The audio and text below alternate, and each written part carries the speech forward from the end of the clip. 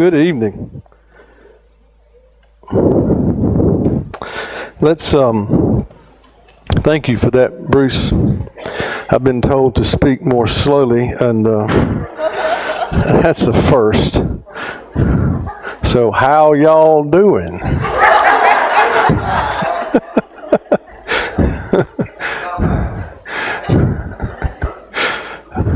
Let's pray together.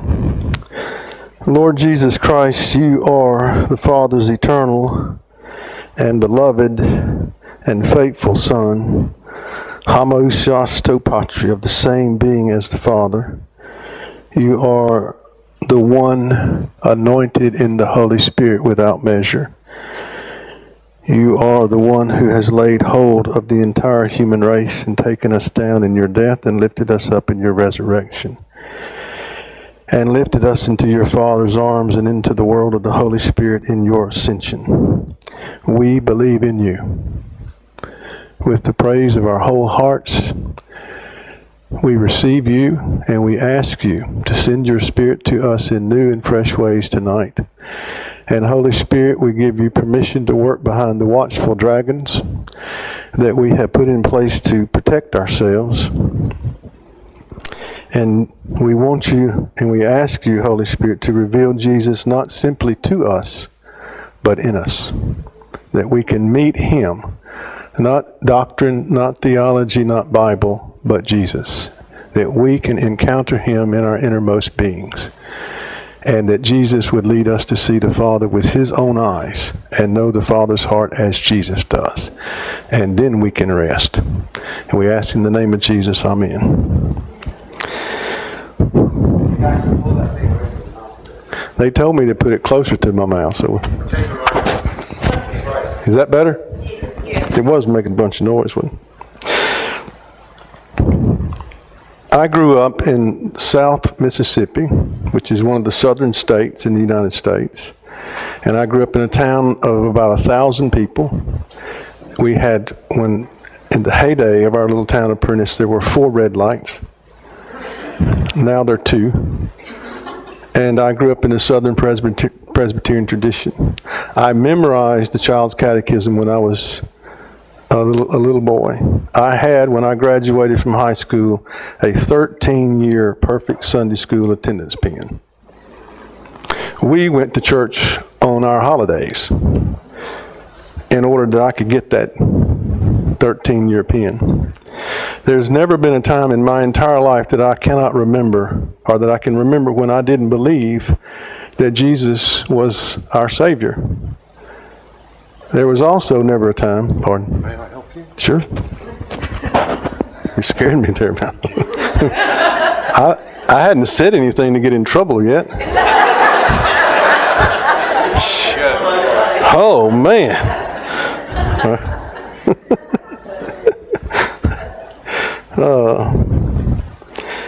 There was also never a time when I didn't know that something was wrong. Like I said last night, I think, or in some conversation, my mother, if she was here, she will tell you that I was born wrestling with this whole church, Christian life, what's going on. And there's one moment in my childhood that I remember that really, when I look back, I see that this was one of those moments where the Lord was really bothering me. There's a burr under my saddle. Our family sat on the 3rd pew from the front, on the right from the pastor's side, because my great-grandfather founded the church, and that's where he sat. And our family still sits there. And we would go, and we would sit, my 2 brothers, and then later on my sister and my mother, and we would sit in the 3rd pew waiting for my father. My dad and all his buddies were outside, and you could hear them. And they were out there in those days having their last cigarette before they came inside. My aunt, Polly, played the organ. And there was a certain key and a certain volume, and when she hit it, the men knew it's time to come in. And I would look back and watch for my dad and Tut Williams, who was my best friend's dad, who had the most distinctive laugh, the most beautiful laugh. You heard it, you just made you want to smile and you would laugh. And they would be out there telling jokes and talking about football and crawfish boils and whatever. And I could hear them. And I remember sitting there with my mother trying to get serious about worshiping God. I didn't know what that meant. Nobody ever explained to me. I just knew we were supposed to be serious. I remember one time my dad, we were having communion, and I was sitting next to my dad, and he does like this, and he's, you know, I said, "Dad, what are you doing?" He says, "I'm getting in earnest."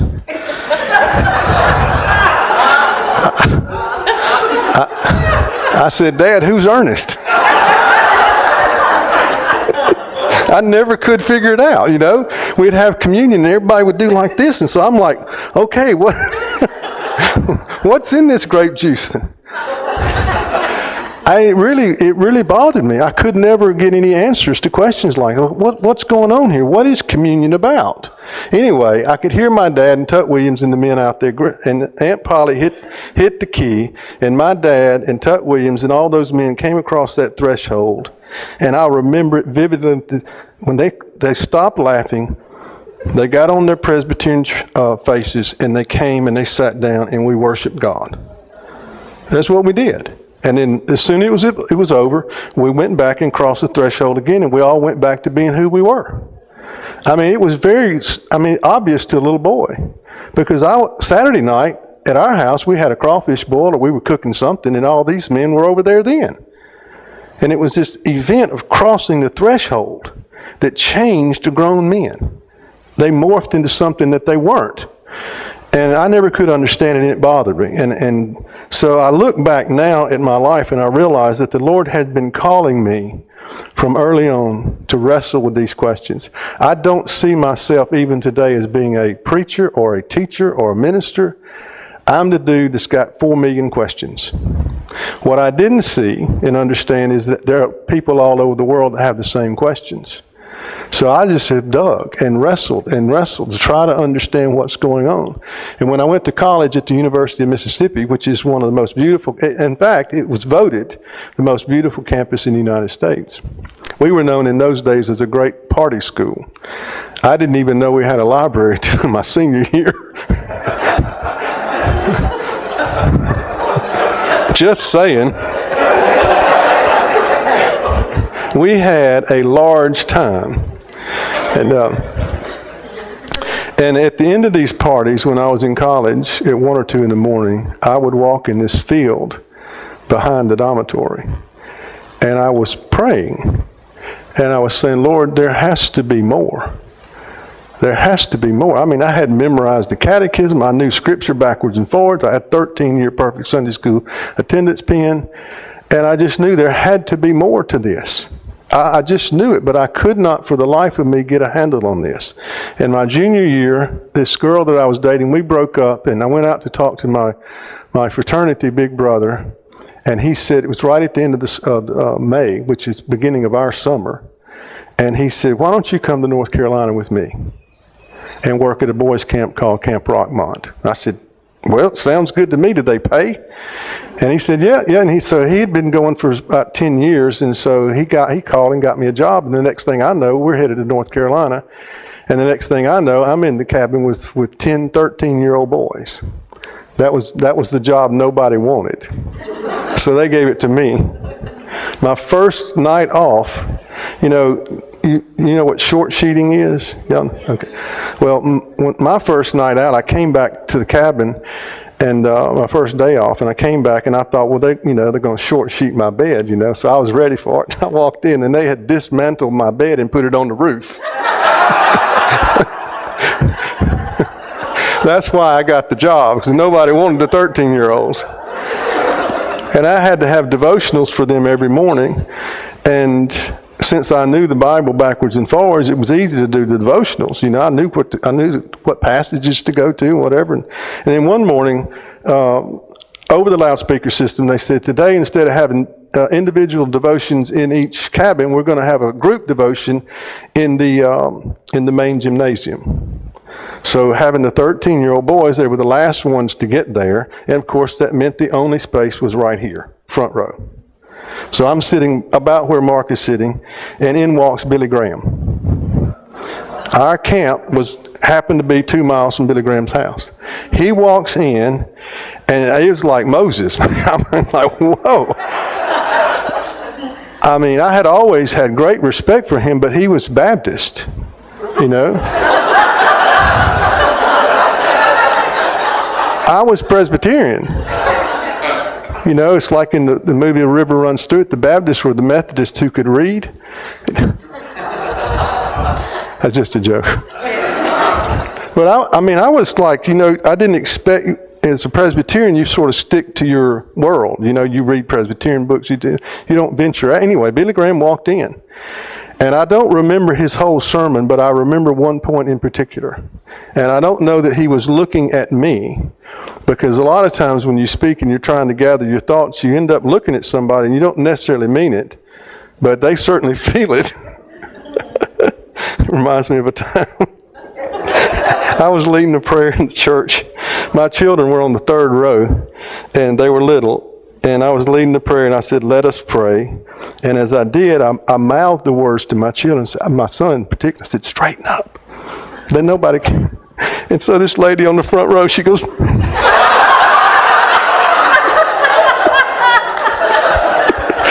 I kid you not. And she was a visitor. It was like Easter, you know. And I sat there thinking, so I made a beeline for the door, hoping I would see her. She went out the side door. I tell that story all the time, hoping one day I'll meet her, you know, just like, you could just see her the whole time. What does he know? What's he thinking? Anyway, where was I? Billy Graham. So Billy Graham comes in, and I had been wrestling my whole life, trying to understand how this works. What was the real meaning of this? How does it actually touch your heart? I love that song, you know, about be still, and you don't have to push in. I mean, that's all true. But the question, I mean, who doesn't want to be still? The question is why we can't. You know, that's the question. I mean, Jesus promises the river of living water. Well, where is it? You know, I'm not making an accusation. I'm just simply saying that's what he promises to me. So I'm wrestling with this. Where is this river of living water? And there was another part of me that said, if this river of living water or the kingdom of God is the same thing as this particular, you know, form of religion that I knew, then I don't really want that. You know, if I'm going to be honest. And anyway, Billy Graham stands up and he looks right at me when he's gathering his thoughts, and he says, "You shall know the truth, and the truth shall set you free." And I mean, it was like one of those whoosh, you know, I felt like, and I thought, man. And now look back 34 years, I look back and I see that the Lord had me wrestling my early life, with trying to understand. I come to this point. Billy Graham says, "You shall know the truth, and the truth sets you free." Now I look back and I realize for the last 34 years, I've been trying to understand what is the truth. And how does it actually set you free? And that verse has become sort of central to me in terms of my own personal struggles and my own personal growth. So when I look at that and I ask the question, what is the truth? Jesus says, "If you continue in my word, you will be my disciples, and you will know the truth, and the truth shall set you free." Now, when he says, if you continue in my word, he's not talking about the New Testament. He's not talking about the Bible. But that was sort of a shock for me when I realized that. Hang on, he said this when there wasn't a New Testament. What's he talking about? And then one day, and I've come back to this in the last several months to see this all over again. You know how Jesus says, "Man shall not live by bread alone, but by every word that proceeds from the mouth of God." I always thought that meant the Bible. So Jesus dealt with evil by quoting Scripture, so that's what you do, is you memorize Scripture and quote it back. And then one day I was looking in the Greek New Testament, and I discovered that the word there for word is not graphe, which is writings or Scripture. The word there for word is what? Who knows? It's Rhema. And I thought, my goodness, Rhema. When John says in the beginning was the Word, he uses Logos. Jesus is the living Logos. And when the living Logos, Jesus himself, speaks to us and we hear him, that is not graphe, writings, that is Rhema. And that's what we live from. Man shall not have life by bread alone, but by every word, by every rhema that proceeds from the mouth of God. This was a revelation to me. And so I'm looking at this and I think, okay, so, and as that person walks in this rhema, as we hear Jesus and take these steps with him, as I said last night, with when he comes to us and he challenges, the Holy Spirit reveals to us something, he's asking us to take sides with him against the way we see things. That's the same sort of idea as when Jesus says, when you hear me speak, it's not going to be something you know. It's going to be news and good news. And as you walk with me, as you allow me to disciple you, you're going to come to know the truth. And the truth is going to set you free. One part of this is we don't set ourselves free. We cannot set ourselves free. That's like telling the blind man to go give himself sight. Jesus is saying that the truth is what sets us free. It has the power to do something inside of us. It's the truth that has the power to calm us down and to give us peace and to give us that which we don't know. Now, that alone seems to me to be a scandal to most of what I see that passes as Christianity in our modern world. Most of what I see happening is our own effort and determination to figure out how to set ourselves free. And Jesus is saying, when you hear me and you walk with me, you're going to begin gradually to know the truth.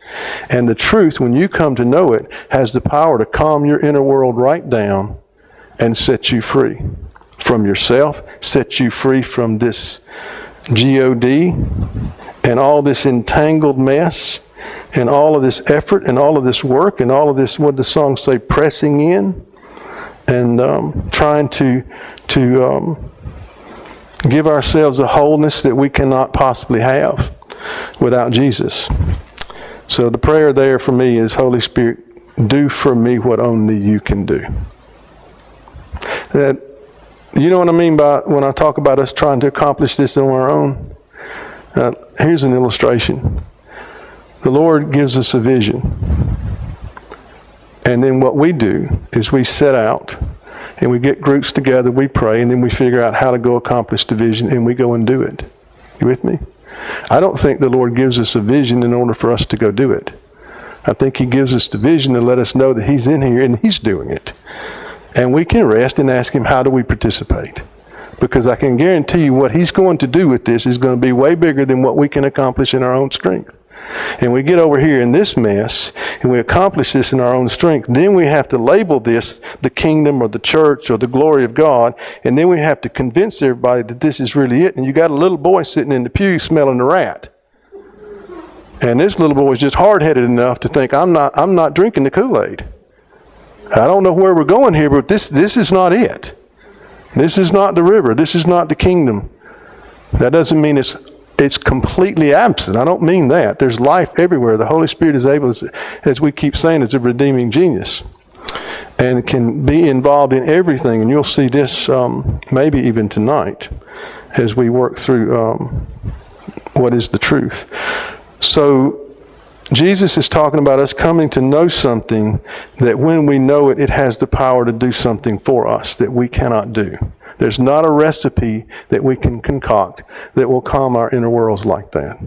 And you know what happens when your inner world is calm?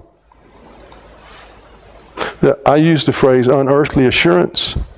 That when your soul is baptized with unearthly assurance, you know what happens? You begin to notice other people. You begin to notice that your daughter's sad. You begin to notice that you really hadn't been there for your wife. You begin to notice that there are people around you that have things that they need. But when your inner world is not at peace and that assurance is not there, then you're caught up in all this striving and you're trying to make this happen. You don't see what's going on around you. And you don't see the glory of the Father, Son, and Spirit's life that is staring us all in the face all the time. We can't see it. So the more turmoil there is inside of you, the less you see. And the less you see, the less you're free to relate and give yourself. In fact, the more turmoil there is inside of you, the more self-centered you become. That's the way it works. As your soul is in turmoil, then your wife is there, and you may or may not know this, but your wife is there to try to fix that for you. And you're trying to manipulate her to get her to do that. That's not relationship. That's manipulation. That's just sort of a side point about the inner world. But Jesus is saying, I can calm that storm. And I know how to do it. And he's saying, and you walk with me and you listen to me, you hear me, you're going to begin to know the truth, and the truth shall set you free. 2 words right there before we look at the truth. The word know and the word free. In the Bible, sometimes the criticism that is leveled towards me and Paul and some of our brothers is Baxter's saying that everyone is saved, they just don't know it. That's leveled as a criticism. It's the truth. That person that says that doesn't understand what the word know means in the Bible. The first instance of the word know in the Bible is when Adam knew Eve. That's not information. That's face-to-face union. That's back to, in the beginning was the Word, and the Word was turned toward the Father, face-to-face. That's communion of the Holy Spirit. So Jesus is not talking about memorizing a few Bible verses or reciting a few things in Sunday school and church. He's talking about a knowing that goes down into the very depth of our being. It involves a face-to-faceness and a relationship, which in fact involves then a fellowship and a oneness. The word perichoresis means, or if you say it in Greek, perichoresis. Perichoresis means mutual indwelling without loss of personhood. Jesus and the Father are face to face in the Spirit, and they dwell in one another so profoundly that they are one, yet they do not lose themselves. And as we come to know the truth, it begins to set us free. We notice, we see, we begin to have fellowship, and in that fellowship we begin to have that perichoresis, that mutual indwelling, which is what all of us desire. But if you're like me, I keep getting tripped up in losing myself in the process, or in demanding that people around me do the things that I want them to do, and that's manipulation again. So when Jesus says you will know the truth, he's talking about a profound mutual indwelling, a communion that is not intellectual. It involves your mind, but it is more of an experience, and it's more of union and communion.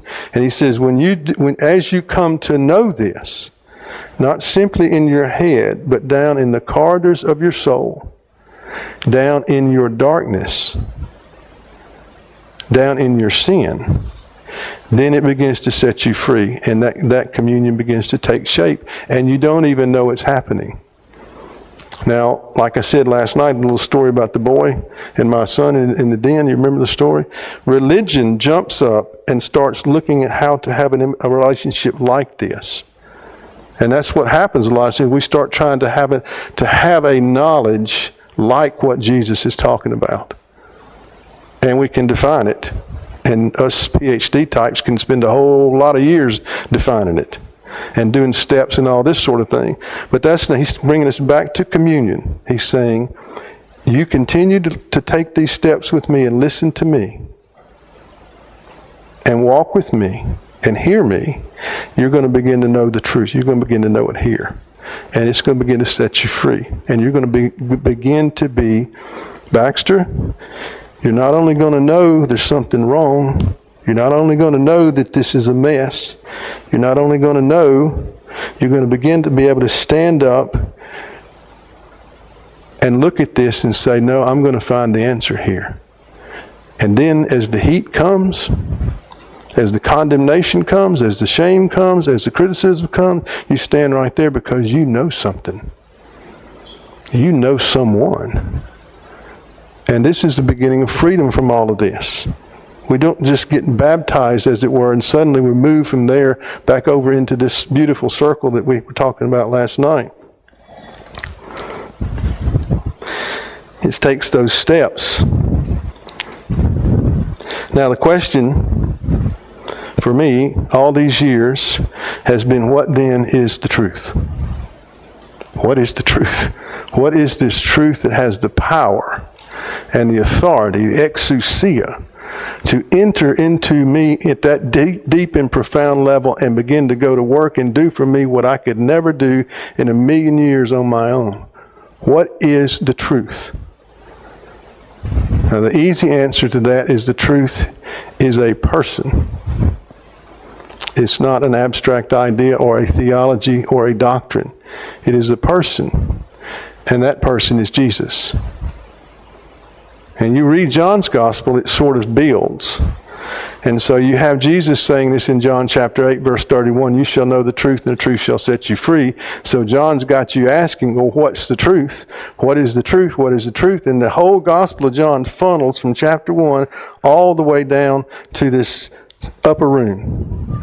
That's the whole point of the first 12 chapters of John's gospel, is to bring you where you can sit in the upper room and you can hear this conversation.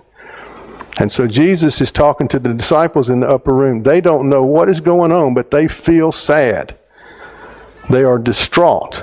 They know that this is not going to turn out the way they had hoped. They don't understand what Jesus is talking about. They don't understand what's going on. They feel sad. They feel like something bad is going to happen and they can't control it, and they're powerless. And so Jesus comforts them.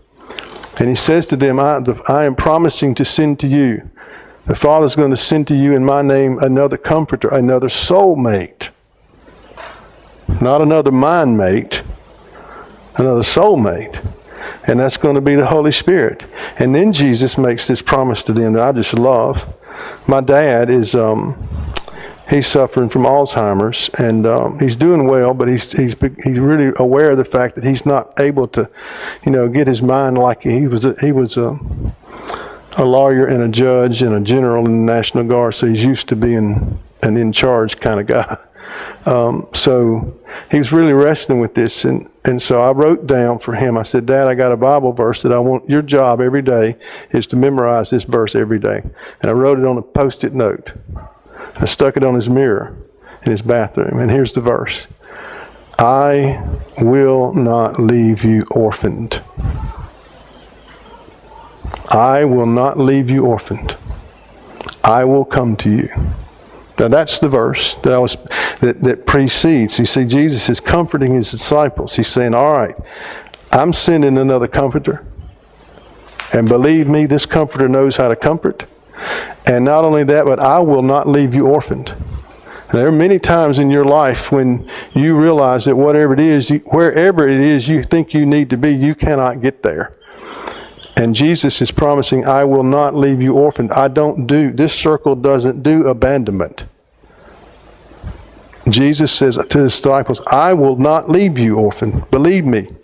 And then he says, he's talking about the Holy Spirit. He says, in that day, John 14:20, in that day, when the Holy Spirit comes and when I don't leave you orphaned, in that day you will know. Anybody know the verse? It's just fascinating. Pardon?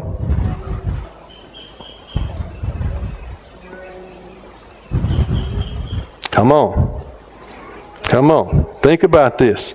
If you took the entire Bible and you squeezed it together and one verse dropped out, here it is. John 14:20.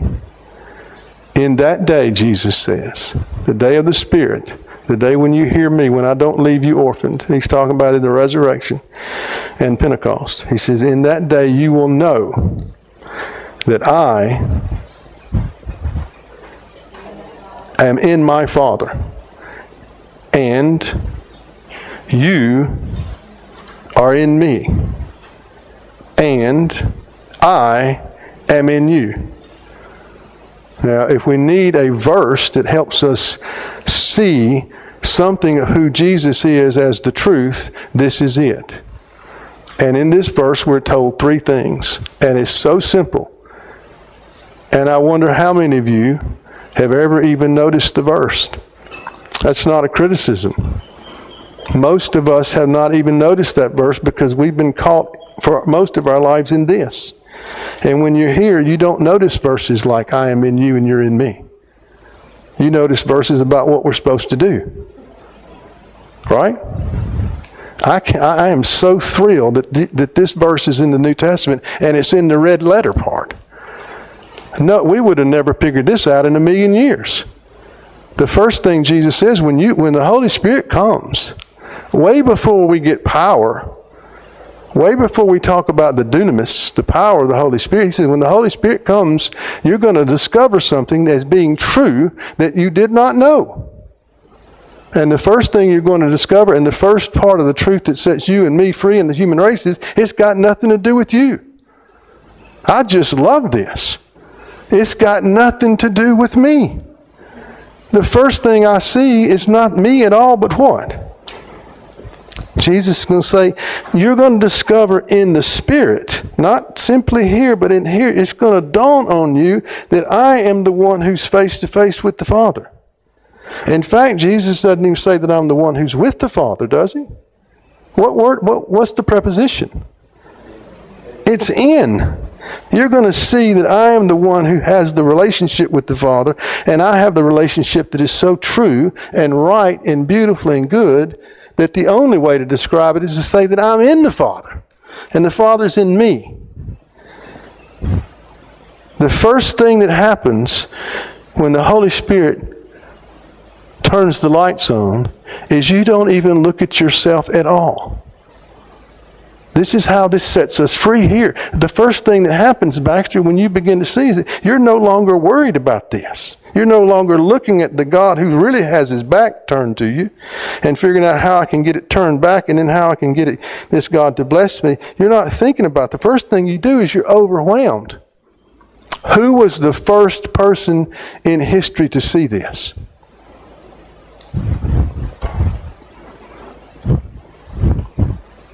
Let me read something to you.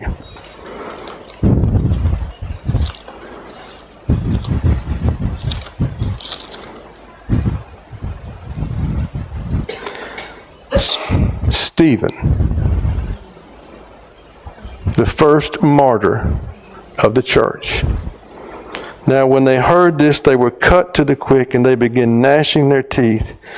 But being full of the Holy Spirit, in that day, when the Holy Spirit comes, but being full of the Holy Spirit, Stephen gazed intently into heaven and saw the glory of God, and Jesus standing at the Father's right hand. And he said, behold, I see the heavens open and the Son of Man standing at the right hand of God.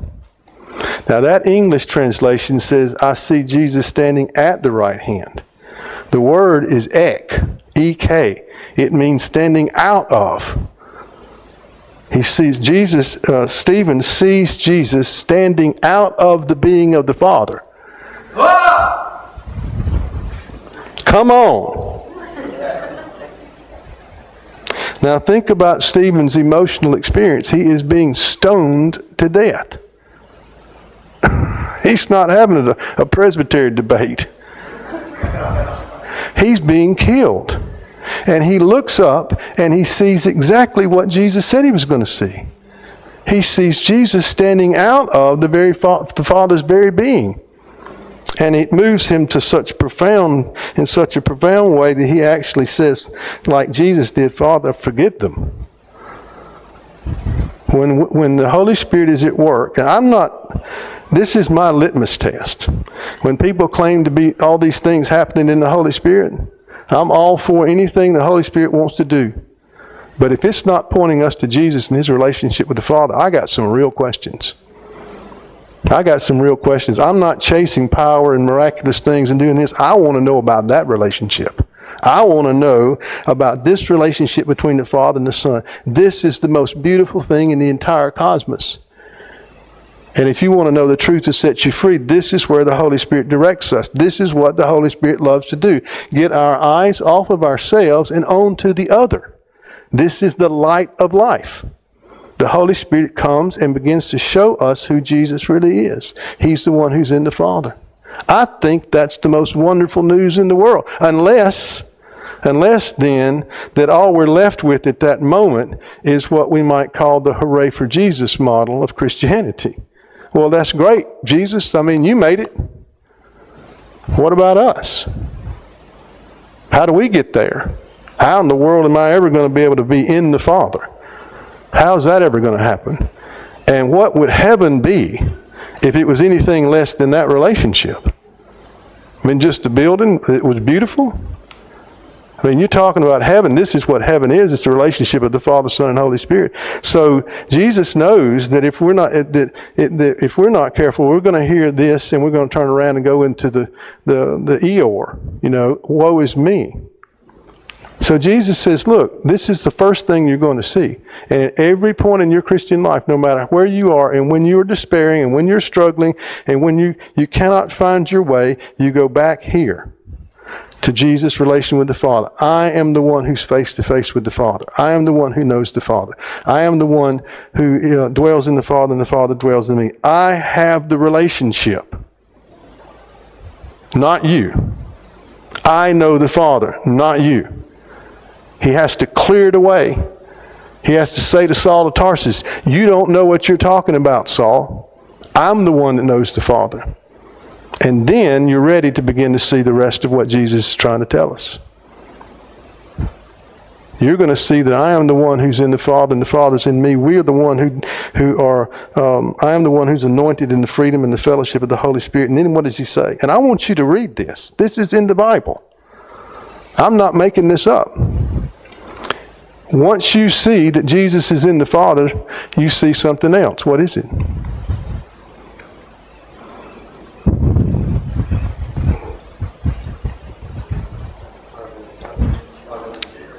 I'm in the Father, and you are in me.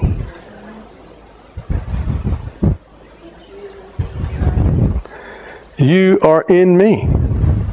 Father, I desire that the ones that you gave to me be with me where I am, that they may behold my glory, that the love with which you love me may be in them and I in them. First thing we see, this is the key to our own renewal. It's the key to the future of the Christian church. Every single time we come back to see that Jesus is the one who has a relation with the Father, and then it begins to dawn on us that he has included us. He did it. And we're sitting over here trying to figure out how we're going to get in, and some buffoon is telling us, this is the way, this is the way, this is the way. And we don't know who we are, so we go, okay. And we wonder why we're bored, and we wonder why 12-year-old little boys look around and say, this is crap. Do you see this? I mean, come on. He's telling you he's in the Father, and he has you with him. You're not outside. You're not lost. Come on. You're not outside. The entire tradition starts the presentation of the gospel is that you're separated from God. Jesus is saying you're going to see that I'm in the Father and you're in me. Where did that crap come from? That's killing us. It's absolutely killing us. And people hear this and they look at me like a cow staring at a new gate. I mean, who's crazy here? This is what Jesus said. It's in the gospel. It's in the red letter. It's right at the heart of the Gospel of John's move towards the upper room. Did you see? Jesus is saying, you're in me. And he's saying, I did this. You didn't do this. You didn't make this happen. I did this. This is my grace. This is my grace. I did this. This is who I am. Don't underestimate me. See me in my glory. See who I am. I prayed to my Father that you would know who I am, and that you would see me as I am. Behold my glory. Know that I'm the one who is in the Father, and the one who's gathered the human race together in me. That's what he wants us to see. That's when you can rest. Until then, it's not rest. It's just one more form of religion and striving, and it's designed to help you get someplace that you already are. There is no rest until you see that you're in Jesus and He's in the Father. Let me read a part of a prayer to you.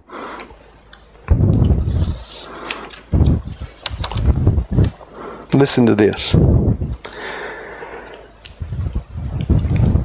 With great joy, with the praise of my whole heart, I acknowledge and agree, Jesus, that you have found me in my darkness and sin. You have laid hold of me and taken me down in your death, freed me from sin and evil, quickened me with new life in your resurrection, and lifted me up into your Father's arms in your ascension. Listen, all of me and mine, every war-torn fragment, every fearful, unbelieving, shame-riddled, broken part is in you, in your Father, in the Holy Spirit. What I am telling you, what Jesus Christ is telling you, is that He laid hold of you as a sinner, and He has you in Him, in the Father. You want to be delivered from this? You know why we can't be delivered from this? Because on this model, God cannot even look at sin. And so we can't even begin to contemplate the fact that Jesus became sin. He has laid hold of you at your worst. You can go home tonight or go to your room tonight and write down the 10 things that you're most ashamed of. I'm serious. You write them down. And then you look at Jesus and you say, Lord Jesus, I agree that this very part of me is in you, in the Father. I agree that this part of me is in you, in the Father. I agree that this part of me that I'm ashamed of is in you, in the Father. And there it is being resolved. You with me? I can assure you, when we meet Jesus face to face, we are not going to say to Him, Jesus, I overestimated you. We're not. We're going to say, oh my goodness, what was I thinking? It was in the red letter part. I read it 100 times. He told me that He was in the Father and that I was in Him. He said, believe this. This is what you believe. This is what you focus on. We've turned in this whole framework of separation. It is strange. It really is strange, because when you start off with you're separated from God, then the only way you can get back, if you're in the Protestant tradition, is by faith. You with me? But faith in what? What are you being told to believe there? That you can get back if you believed you can get back? It's so bizarre, because in the end, what you believe in is in the power of your faith. You with me? What are we being told to believe in when the first word is separation? You're separated from God, but you can get back if you believe. I'm 12 years old. Believe what? Just tell me what to believe. Believe that I can be saved if I believe that I can get saved? I mean, it's pretzel logic. And it doesn't do anything to your insides except make it worse. I'm telling you what to believe. What you are to believe is Jesus is in the Father and you're in Him. That's what you believe. That's it. That's what you believe. That's the truth that begins to set you free. That and that alone has the power to speak to your brokenness, the power to speak to your inner world. That and that alone has the power to speak to your sin, to your guilt, to your shame. Jesus says, I know your guilt, I know your shame, I've got it with me in the Father. Let it go. Now, we will take some time tomorrow or the next day, somewhere here, to look into how Jesus pulled this off, because that's really important. How did He get me in His Father, in Him? I want to know that. I want to know about that. And lo and behold, when you ask that question, the New Testament is screaming it to us. But we can't really notice it when we're caught up in this. But let me tell a couple of stories. I have wrestled with this my whole life. And when I was in Scotland studying, the reason I went to Scotland to study with Professor James Torrance is because I knew he knew what this was about. I had read Athanasius and I had read T.F. Torrance, and those two brothers knew what we're talking about here. And J.B. Torrance understood. And I thought, if I can go study with him, he can at least help me break out of this mess. And I did. And he did help me again and again and again. And I was in Scotland, but I was still processing on how in the world can this be? I'm reading it in the early church, but it's just blowing my mind here because it's all gnarled and separated, and the box of loose coat hangers is getting worse. And it's just like, and so my brother comes over to play golf, and we're in Scotland, and I'm sitting in the Aberdeen airport waiting for my older brother to come. And I'm reading the newspaper. And I look up, and there's a young man, probably in his early 30s or so, late 30s, and he's looking at the arrivals monitor and then looking out the window. And there's all kind of people around, but you know, sometimes you just happen to notice certain people, and I just happened to notice this man.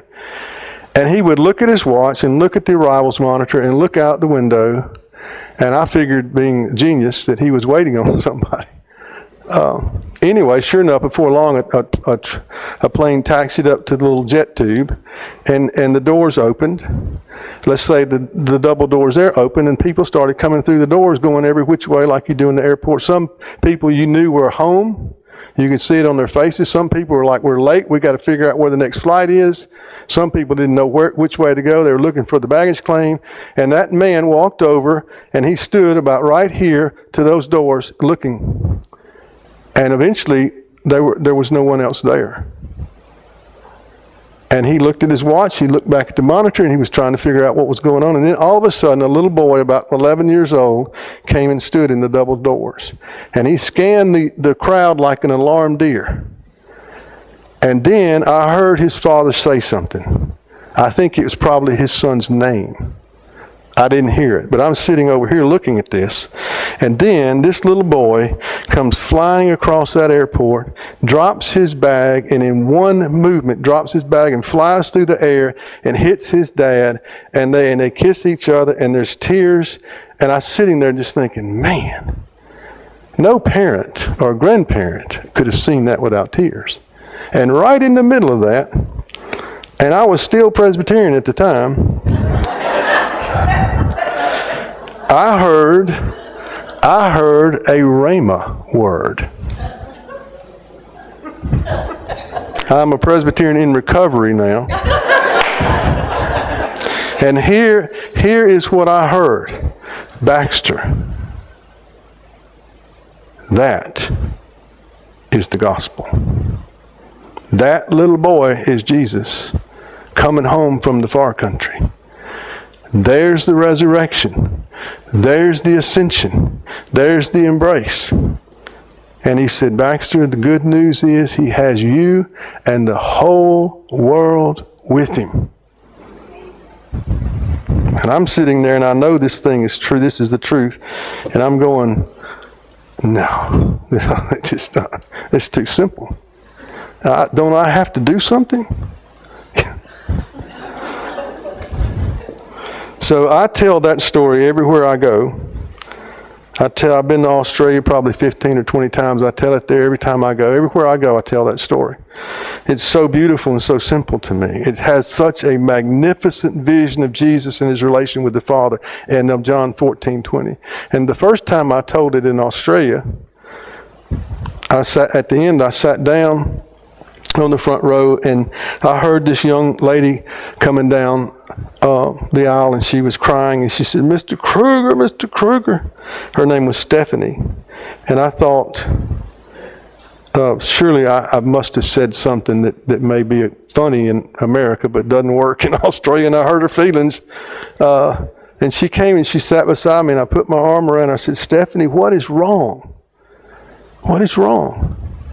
And she said, nothing is wrong, Mr. Kruger. Big old tears coming. I said, nothing is wrong, Mr. Kruger. And I said, well, why are you crying? And she said, well, when you told the story of the little boy in the airport, the Lord gave me a vision. And I said, well, what was your vision? She said, I saw God on a throne, high and lifted up. And there were these steps going up to the throne. And there were all these people on the steps trying to get to God, and none of us could do it. And our fingers, nails were bloody, our elbows were bloody. We were exhausted and we were sad and we were crying, and none of us could get to God. And I was thinking, you know, I can't get there. And I said, well, Stephanie, did you see anything else? And she said, yeah, I saw Jesus. And I said, well, what did Jesus do? And she said, he came over, gathered all of us together, walked up the steps and sat down in his Father's lap.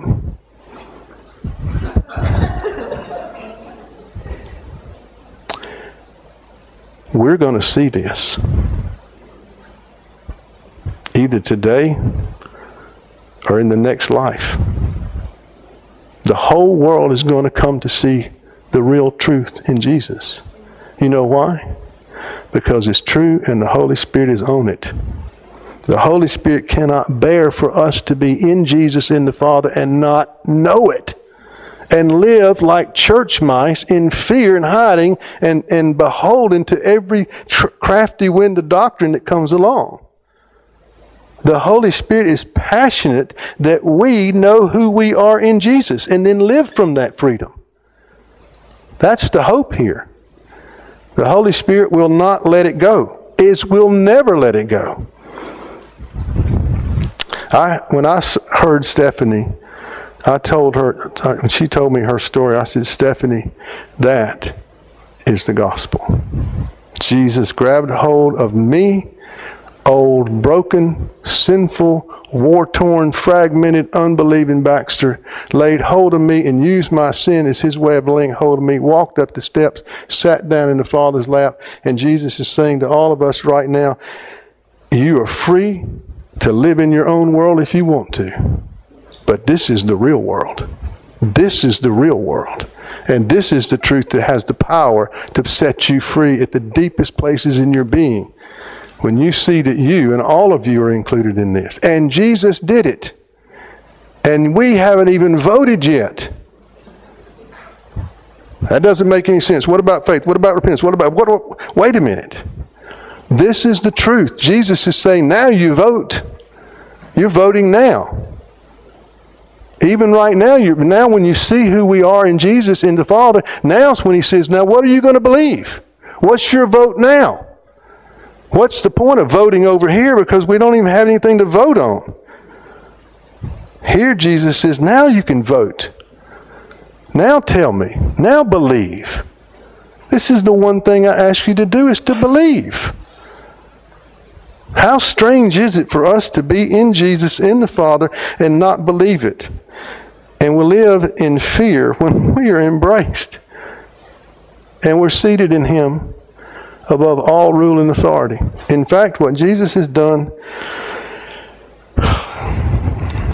he has included us in his own unique relationship with the Father. He has included us in his own unique anointing in the Holy Spirit. And he's included us in his own lordship over all creation, above all rule and authority, and every name that is named both in this age and the age to come.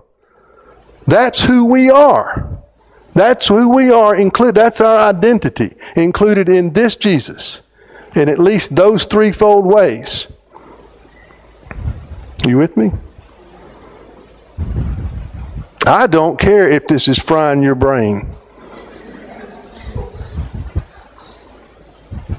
Better to be fried tonight than later. You know what I mean. I understand what this does to our heads. Believe me, I understand it. I have turned over every leaf in that whole gnarled mess. And this is the most beautiful reality in all the creation. The Apostle Paul says, since then you have been raised up with Christ and seated with him at the right hand of the Father. Set your mind on the things above, not on the things of the earth, whether it's religion or materialism, whatever. Focus here. For you have died and your life is hidden with Christ in God. And when Christ is revealed, when Christ who is our life is revealed, we too will be revealed with him in glory. When I said the other night that we live in a culture of unbelief, you can begin to see what I'm saying. It is difficult to stand up and talk about this Jesus because people look at you like you got a third eye. You know, because where we are is, if I've never heard it, it can't be true. If I didn't hear it in my church, it can't be the truth. So this is where there's a wonderful liberating crisis brewing in us. And we haven't even finished the gospel yet. As beautiful as it is to see that it's not about you, but it's about Jesus' relation with his Father, and about the fact that he has included you and me and the human race in it. I'm in the Father, you're in me. There's a third thing he says. What's the third thing? I'm in you. Now that is really difficult to understand when you've grown up in a separation model that is external, and your whole life you've been told to be good and do it this way and try harder and pray more and give more. Jesus is saying, you're going to see that I'm the one in the Father and I've got you with me, and it's so real and it is so true, and I have done such a thoroughly wonderful job of including you and me that I'm already in you. And you know what you call that? That is the light of life. All of a sudden you begin to think, wait a minute, Jesus, what does this mean? What does this mean? What it means is back to the story of my son and his buddy in the den. What it means is there is a love at work in you. Father, I desire that the love with which you loved me may be in them and I in them. There is a love at work in you that you didn't know about. In fact, you know about it, but you didn't know what to call it. Because when you start off with a separation model, here we're separated from God, then I'm just human. You with me? So the love that I have for my son and my daughter is just human. Because I'm separated from God. All these people that we know around New Zealand that make no profession of faith or whatever, the ones that love their daughters and their husbands and their wives, that love therefore must be just human. And what Jesus is saying is when the light goes on, you're going to realize there is no human love. There's only one circle of love in the universe, and that's the Father, Son, and Spirit. You want to know what your motherhood is about? Now you know. You're included in Jesus, and He is not only up there watching you from a distance, He's already in you, and He's already sharing the love that the Father loves with Him, and it's already coming to expression in you, and we call it motherhood and fatherhood and sacrifice. This is the origin of our music. I mean, there is no harmony in evil. This is the origin of our passion. This is the origin of our creativity. This is the origin of everything that we think is just human. This is why this is all so close we cannot dare to see it. We've been trapped in this darkness. Let me give you a couple of stories and then we'll stop. And Paul, I'll ask you to come up and we can do some Q&R.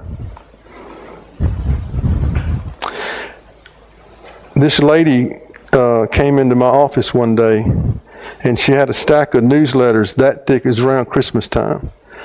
And a stack of newsletters from people from all over the world. And she walked into my office and she slammed them on my desk and she said, I feel like a pile of crap. And I said, what's going on? She said, I've been reading these newsletters. And there are all these people out there doing all these wonderful things for God. And she said, even their children are perfect. And she said, for Pete's sake, she says, I don't have anything to offer to God. She says, I do 3 loads of laundry a day.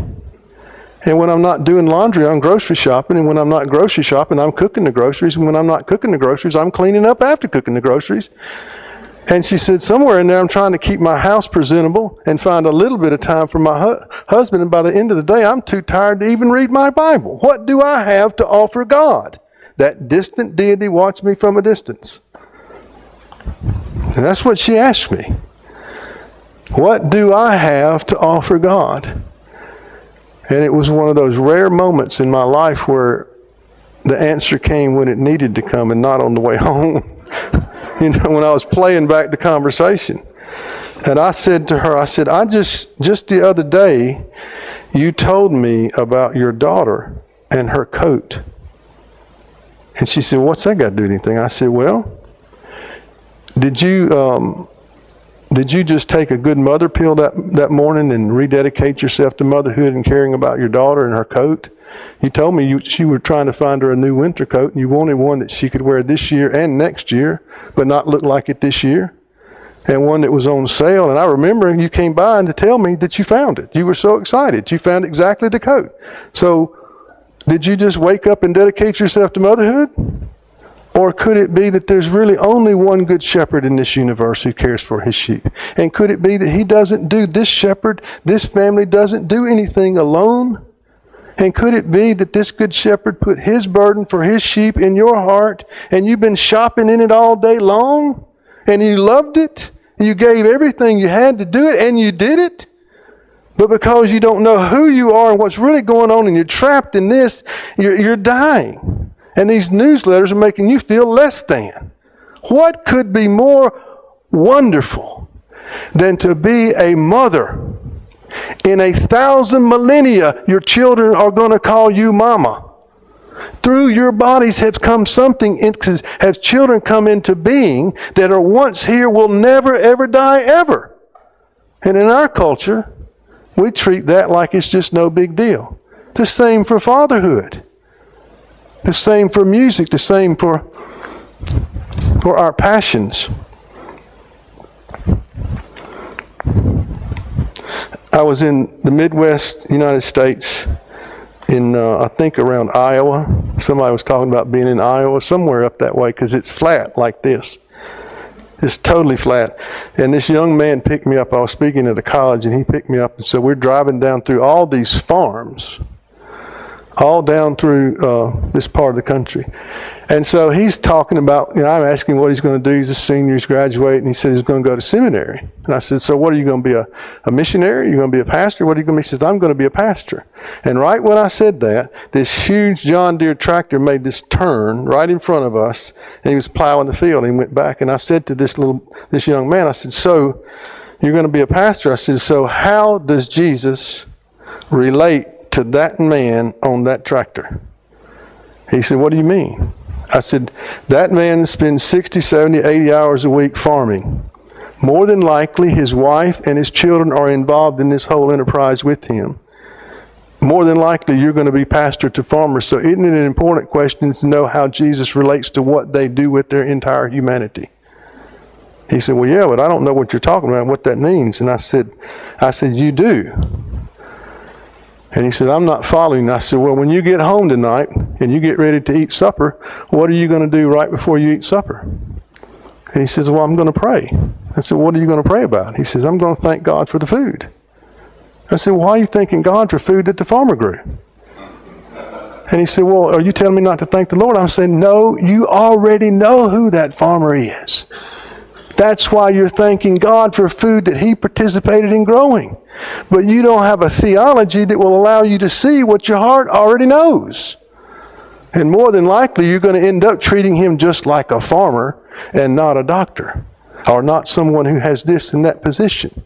When your own heart is telling you, when you kneel down and thank the Lord for the food that he grew, that man is participating in the way the Father, Son, and Spirit are providing for the human race.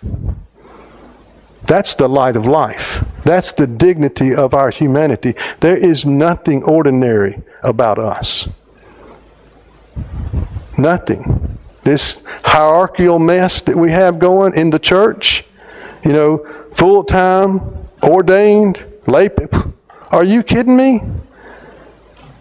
That's why Paul says in 2 Corinthians 5, one died for all, therefore all died. Therefore I recognize no one according to the flesh.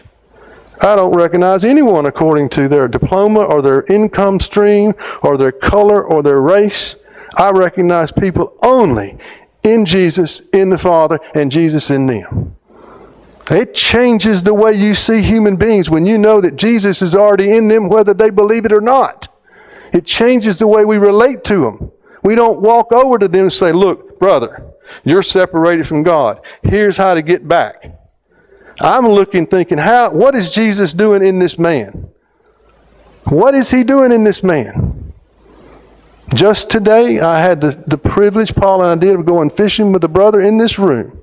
And you should have seen the joy of Jesus Christ coming out of him on that boat. It's not funny. Let me just give you a little historical lesson here.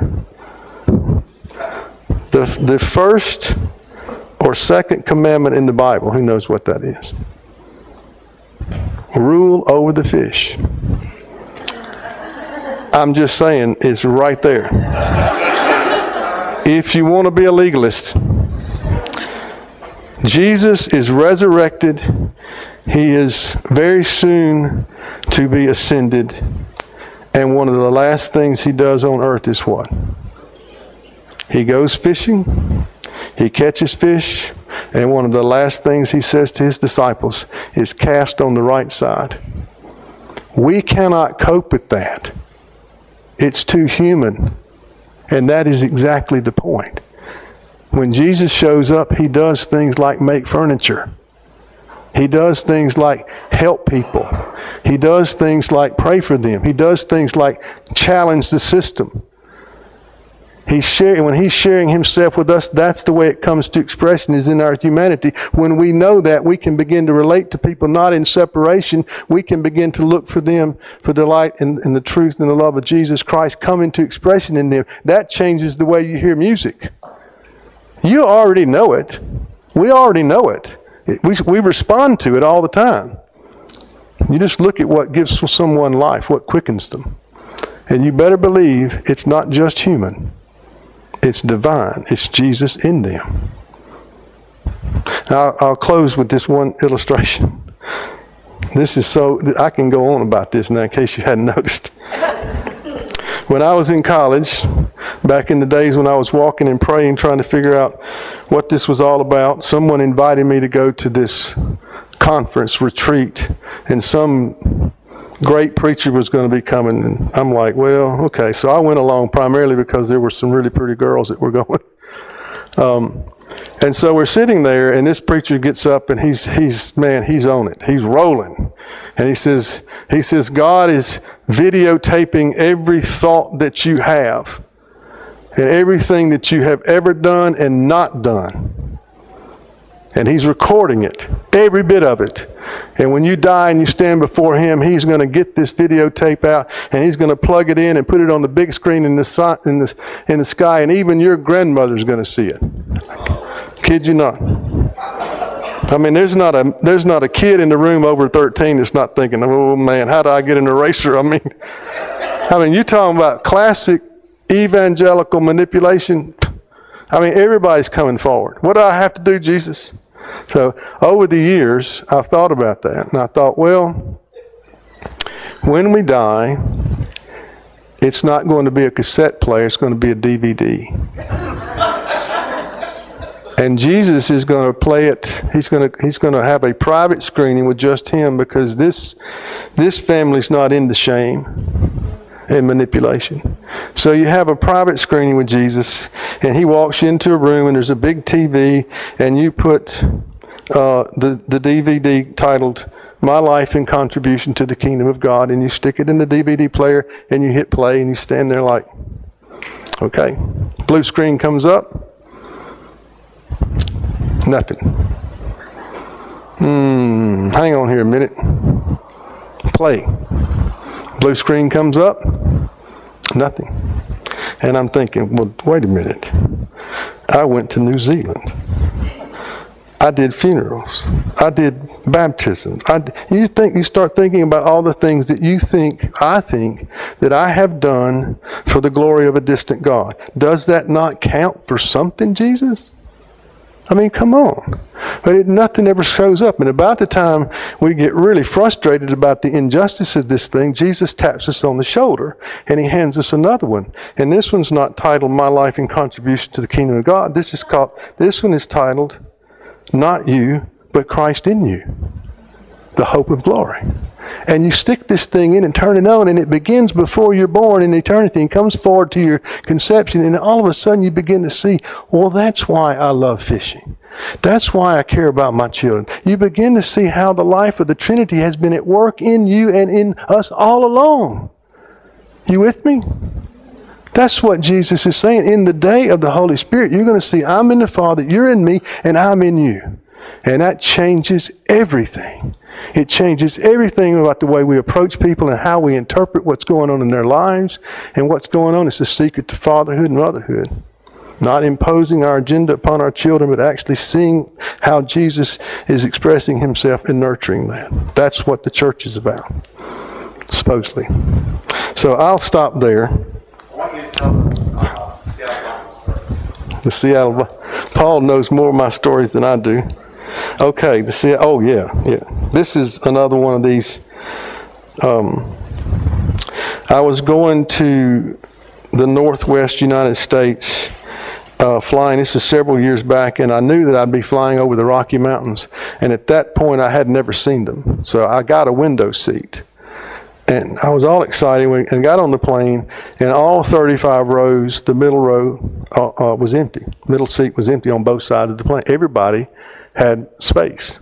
So this is going to be great. So the plane closes and it backs up, and then it stops and it goes forward and opens the door again. And this man comes on the plane. He looks like Indiana Jones. He's got a leather hat, a leather jacket, and he starts walking back in the plane. And I kid you not, I'm thinking, I know exactly where he's going to sit. I know exactly where he's going to sit, and he did. He walked all the way back there past 30 rows of empty seats and sat right beside me in the middle. And he introduced himself as a systematic microevolutionary biologist. He had come back, and I said, I'm just Baxter. And, he said he had been on a research trip in the Caribbean, and he had been researching plants. And he was very concerned because we were losing whole species of plants to extinction.